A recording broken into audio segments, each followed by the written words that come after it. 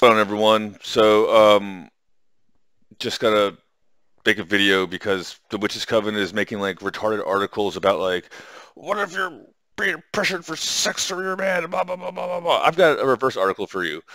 What if you're being stalked by a ghetto trash rap whore for 7 years? Who? This is the thing. Okay, look, check it out. She pressured me in the very beginning. She literally wrote songs about it.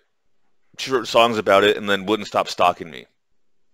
Like, people don't believe it when I mean, well, they do believe it because of this shit, but like I'm telling you, like all the time, like women, they'll just like see me and start grabbing me. It's annoying as fuck.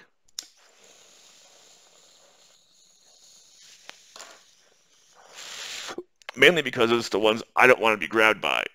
If the hot ones want to grab me, it's fine. Like Tiffany, I swear to God, I passed out drunk and I woke up and my fly is open and I'm just like laying there or sitting there all slumped over and Tiffany's staring at me all smiling and googly,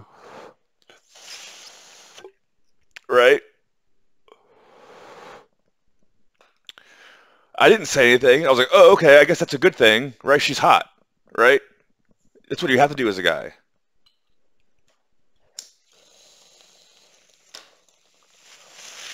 I got another one. What if you don't want to spend money on a rap whore? What if you don't want to get stolen from and have your niece stolen from so some rap whore can go make shitty rap music because she's a ghetto used goods rap whore who's been picked out the baby face? Because when you met her, she was a nun and a librarian, and now she's a rap whore. What about that? This is the things people look. People, you don't understand. Tiffany doesn't get this. Tiffany is retarded. Tiffany ruined her own life. She went to Korea when she was in San Francisco, and instead of being in America, although San Francisco compared to Korea, she probably made the right decision. But no, she's retarded. She does all this Korea shit and she's an American. She probably thinks Korea is better than America because she's only been to California and New York. Tiffany is retarded. Tiffany, Tiffany's not in a relationship. Okay, look, Tiffany was stalking me for years. Then when after Forever One came out, she demanded I notice Forever One.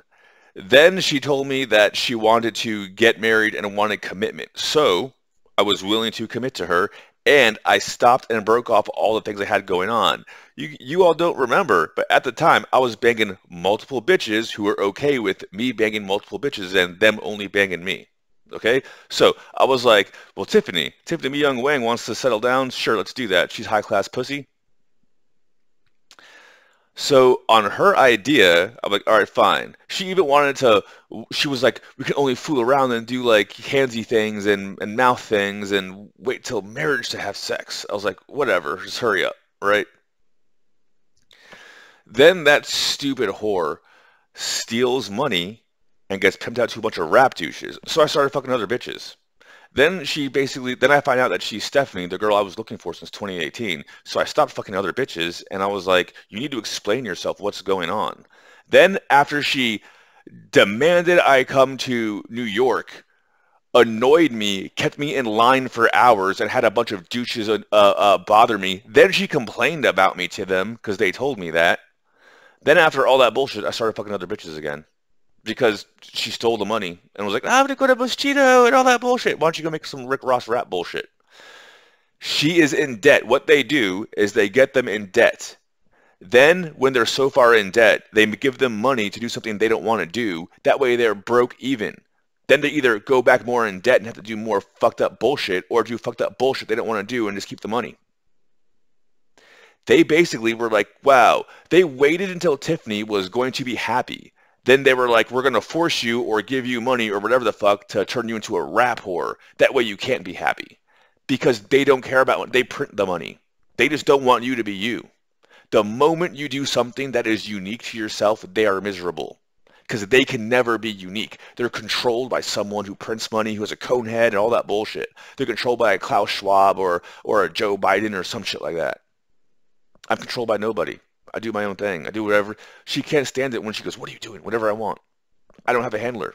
I don't have a management team. I can do whatever the fuck I want to do. I can just go somewhere and just do something.